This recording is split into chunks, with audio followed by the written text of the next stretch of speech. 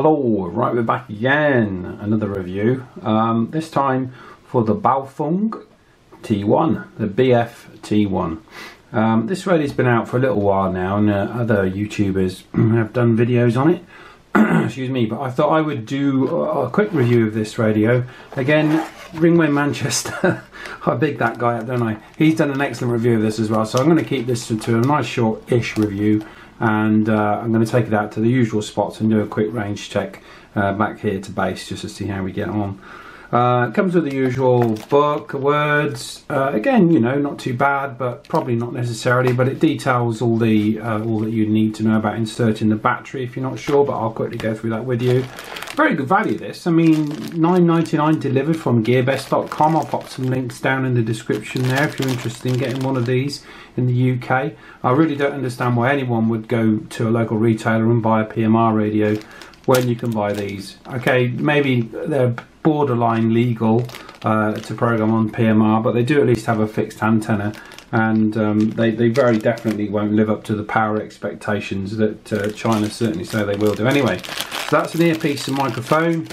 We get the radio, little packet there. You get an insertable battery. Now this may seem an issue, but it's actually not too bad, because once it's in, you can charge the radio for the side of the radio, so it's not a problem. It comes with actually what is quite a reasonable, I haven't took it apart, but a reasonable power adapter. Some of them are pretty hokey, but this actually comes with one with a USB output directly onto it. This takes the micro USB type connector there, not to be confused with the mini USB connector, which is obviously bigger. Also comes with a handy little lanyard if you want to dangle this thing around your neck. I'm not so sure many of you would do that, but if you've got kids it might be worth doing so they don't lose the radio. And finally, inside the box we get a belt clip. Now I've got a lot of these cheap Chinese radios, and I find the belt clips are very useful. Even though taking them off does make the radio smaller and slimmer and easier to pocket, I find that when I'm out and about, particularly with the family, that I like to clip this onto my shirt pocket or onto a coat or something, and it just keeps it a little bit more secure. Not that it'd be the end of the world if you lost these. Right, let's have a look at how the battery pops in, and then we'll take it out on the road to the usual locations and do a little bit of testing with it. Right, when you get the radio, it will come with these two screws actually connected to the back of the clip there. You just unscrew those and pull up on the bottom of the battery cover, and the battery cover will just slide out. And then inside there's a little tiny packet of screws which you can then use to secure the battery cover back on. So basically the battery, it's a little bit of a jam actually, but the battery connects up into that location there. Now if you're very careful when you put it in, you can perhaps see how I did it. I tucked the spare piece of cable there just in the top of the foil behind the battery there, just to keep it out of the way, because Ringway Manchester on his video found it was a bit tight getting the back cover on otherwise. It's a little bit fiddly to get that in there. For me, I needed to just stop the video and put my best glasses on. Right, you'll see that the lid actually just clips in the bottom. There's some little clips on the bottom edge of the lid. See them there? And they just hook into two little slots on the bottom of it, and then you push it down from the back and then onto the top, and then it clips into place at the top there. Now with this battery actually, on this one, it's a little bit of a tight squeeze. I've got the cable in there correctly, so we'll just screw down this battery plate. Ringway Manchester found this on his video, that the battery clip does help secure that, so I won't bore you with that. We'll just pop the battery clip on, and then we'll see what it looks like. Right, now I've got that on, that actually looks quite secure down the side there, as you can see from the video. If I can get that a bit closer. How close can I go? There we go. It doesn't seem to be bulging out at all. I mean, it's just as well, you wouldn't want to take that battery off regularly, so it's as well that you can charge it. And onto that, there's the charging port in the bottom of the radio. Let's just unhook that. And again, you can see in there it's your standard mobile phone micro USB type connector. Right, so this is it. This is the radio. We've seen what it weighs, how big it is. There's the power on button. It's got your usual function light on the top of it. It's quite loud. Let's just pop that on.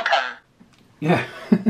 So you can see that isn't the quietest of radios on its I've heard people mention it can be quite loud even on the lowest setting.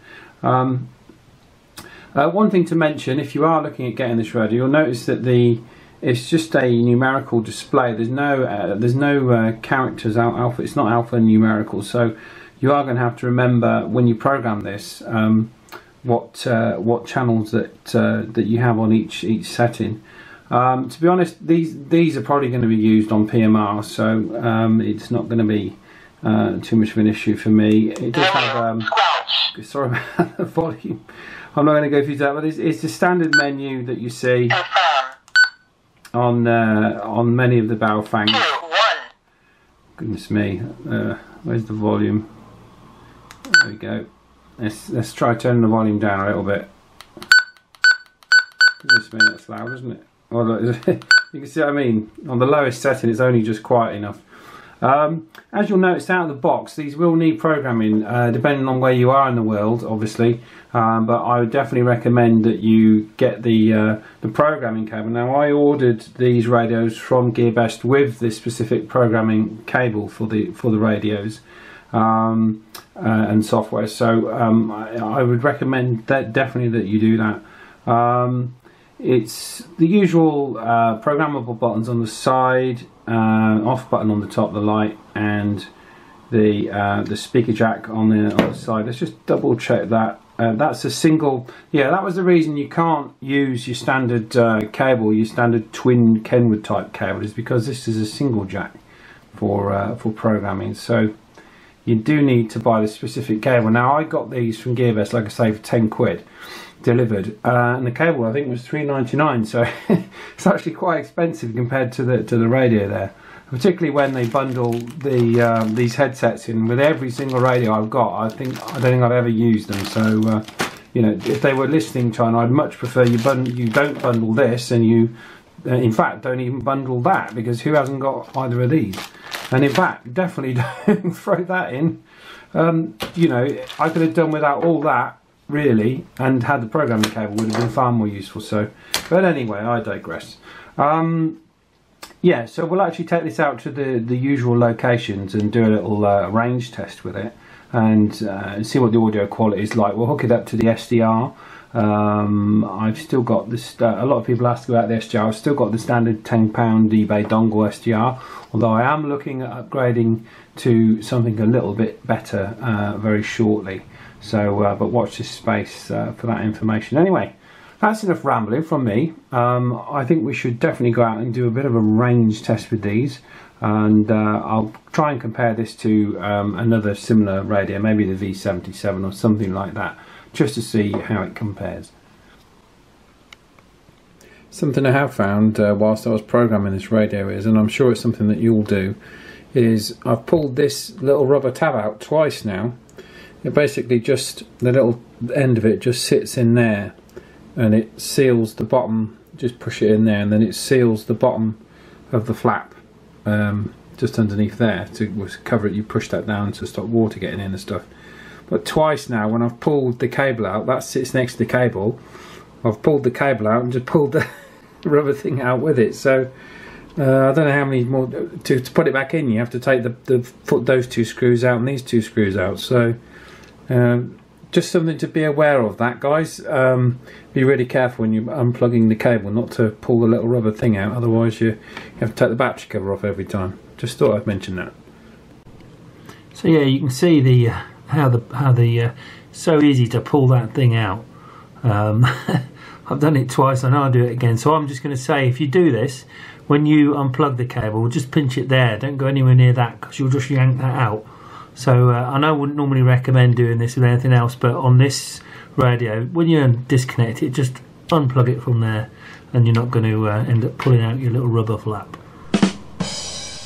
We've got some shells in from our radios now. We just needed to plonk them somewhere. I was going to choose some radios to take with me to test against. ICE92D, UV82, and UV5R plus. Yeah, okay, 5X. Comfort. Yesu.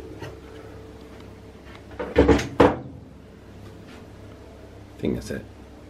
Right, today I'm going to be shooting footage for actually for 3 videos. So I'm going to take all these radios out with me in the car and test them against each other. But these are the 3 that are going to be mainly under test, the 3 new radios. So we'll pop outside and do some testing.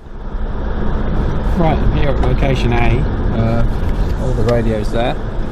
This is 3 miles from my elevation, from my home location, and approximately another 100 foot above sea level than I am. I think I'm 387, this is 487 I think. There's some notes here. Home elevation is 384 foot and location A is 476 foot, so I'm a bit higher than I would be at home, but we'll see how we get on. Here we are then with the little Baofeng T1. This is G7LNK portable with the Baofeng T1 at location A, approximately 3 miles. This is G7LNK portable with the Baofeng T1 at location A, approximately 3 miles. Right, we're here with the Tonfa UV985. This is G7LNK portable testing the Tonfa UV985 at location A, approximately 3 miles. This is G7LNK portable testing the Tonfa UV985 at location A, approximately 3 miles. Here we are with the good old FT60. This is G7LNK portable at location A, approximately 3 miles with the Yaesu FT60. This is G7LNK portable at location A, approximately 3 miles with the Yaesu FT60. I think that was a successful test-ish, I think. Let's move on to location B, which is about 6 miles as the crow flies to my home destination, and from there we'll test all the radios again, and we'll also check and see if we can get access into my local repeater, which might be a bit of fun for the little T1 radio, because it's about 12 miles as we go. I think it's pretty much line of sight, so we should be okay. Anyway, let's go over to location B. It's a little bit windy here, so apologies for the wind noise on the microphone. Right, here I am at location B, which is approximately 6 miles as the crow flies in that direction. The box of radios is in the boot, and I'm going to do a full test. Now, like I say, I'm testing loads of radios for 3 new videos, but you're only going to get to see the new radio tested against 2 of the radios in this test, so you don't see it doubled over the 3 videos, if you catch my drift. Okay, right, we're going to go and do that, set that up. Let's play radio. Right, we'll try it again. We're here at location B, approximately 6 miles with the Baofeng T1. This is G7LNK portable at location B, approximately 6 miles with the Baofeng T1. This is G7LNK portable at location B, approximately 6 miles with the Baofeng T1. And here we are with the Tonfa UV985. This is G7LNK portable at location B, approximately 6 miles with the Tonfa UV985. G7LNK portable at location B, approximately 6 miles with the Tonfa UV985. And here we are with the Yaesu FT60 at location B. This is G7LNK portable with the Yaesu FT60 at location B, approximately 6 miles. This is G7LNK portable with the Yaesu FT60 at location B, approximately 6 miles.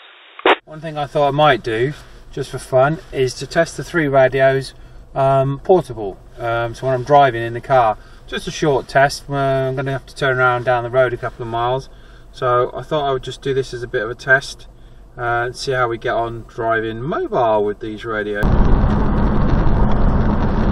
This is G7LNK mobile with the Baofeng T1 mobile handheld in the car testing.